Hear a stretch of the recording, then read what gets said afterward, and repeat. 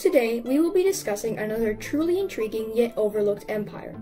There have been many civilizations and kingdoms that have been dubbed as religiously diverse, the crossroads of the world, or the center of trade. But as a kingdom that spanned the regions of India, Bactria, Persia, and China, that name may be most suitable to describe the Kushan Empire. In my very first video about the Greco-Bactrians over 1 month ago, I mentioned how the nomadic Yuezhi tribe invaded the weakened Greco-Bactrians and ultimately caused their fall. These Yuezhi people settled in Bactrian cities and began learning about the culture of the Greco-Bactrians. The Yuezhi would later become known as the Kushans. The first Kushan king, Heraios, is known to have been more influenced by the Greeks, exhibiting an Hellenistic name and style of coinage. The Kushans first expanded from Bactria down to a region known as Gandhara. This led to the more popular usage of the Kharoshthi language, which was common in Gandhara. The Kushans continued their quest southward toward the Indian subcontinent. As with all major empires, their rapid expansion began with a single king.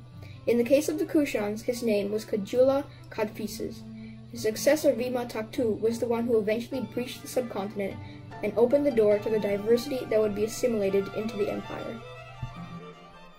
The Kushan Empire's zenith was achieved under the reign of the king Kanishka. From the dry, desert-like steppes of Central Asia, he pushed the empire into the subtropical heartland of the Indian subcontinent, and focused on building forts and monuments there, many of which survive till the modern day. In the process, the Kushans received a growing influence from Hindu traditions. However, Kanishka was an avid patron of Buddhism, and so he was greatly involved in the transmission of Buddhism throughout Central and East Asia. Under his empire, the Kushans became the rulers of the Silk Road, through which merchants from across the world passed through. Goods from Rome, China, India, and even Ethiopia were to be found in the markets of the Kushan Empire. Not only goods, but religions as well. Buddhism flourished throughout Kanishka's promotion and Silk Road merchants. It was likely from the Kushan Empire that introduced Buddhism to East Asia, where it today has a huge influence. Iranian Zoroastrianism also found itself in the realms of the Kushans. Greek and Hindu traditions were also a backbone of Kushan religion. Greek, which was once the most widely spoken language, was phased out and replaced by Bactrian, but they retained the Greek script in this language. After the rule of Kanishka, his immediate successors were faced with the Sasanian invasion. The Sasanians that invaded established a kingdom known as the Indo-Sasanians, or the Kushan Shahs, to show that this area was a distinct part of the empire. It in some ways functioned as a tributary state of the Sasanians. The last of the Kushans were scattered throughout the Indian subcontinent after much of their Central Asian territories were conquered by the Sasanians, while the bulk of their Indian territories were conquered by the Gupta Empire. These small surviving Kushan pockets were wiped out by the Gupta Empire and the Kedarite nomads invading from the north. The Kedarites also ousted the Indo-Sasanians from the region. The Indo-Sasanians, however, regained power in the region for a shorter time after allying with Turkic nomads to destroy the Heptalite and Kedarite presence in Central Asia. Their eventual demise came in the form of Arab invaders. Now for some predicting on what would happen if the Kushan Empire survived till more recently.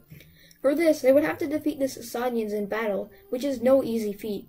They would have to retrieve a large amount of cavalry in addition to elephants and chariots from the Indian subcontinent.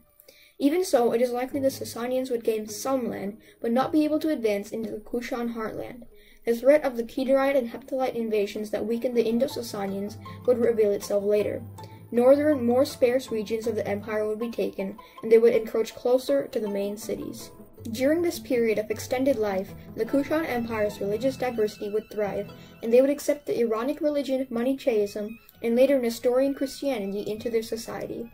They would continue to get a large amount of revenue and dominance from the Silk Road.